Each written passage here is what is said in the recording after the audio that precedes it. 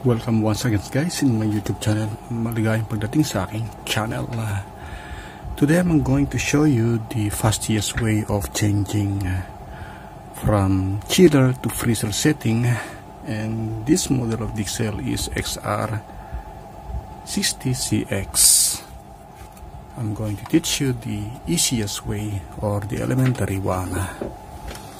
Papakita ko sa inyo guys yung pinakamadaling paraan ng pagpapalit ng setting ng Dixell mula sa chiller, gawin natin siyang freezer.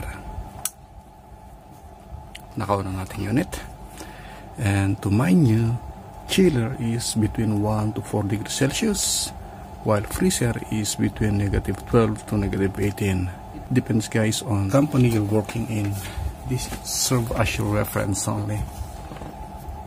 Now ang chiller natin guys is 1 to 4 degrees Celsius at ang ating freezer is -12 to -18. Depende po sa pinagtatrabuhan natin. Sila po ang sundin nyo, hindi po ako.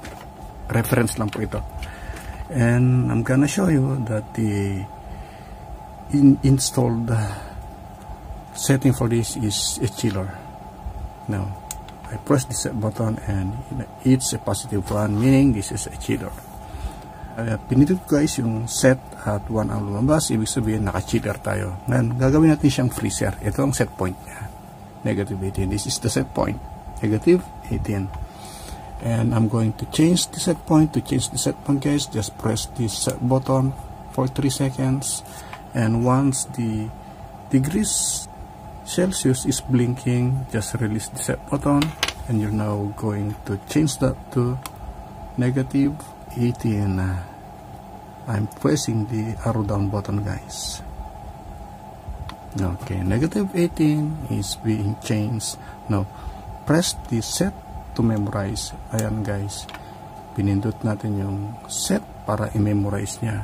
Ganun siyang kadali, ganun lang kadali magpalit ng set point. Ito yung elementary guys. Kung gusto nyo ng malalimang discussion, I'm going to flash my tutorial which is in playlist that is all about Dixell. Thanks for watching. Until then, God bless.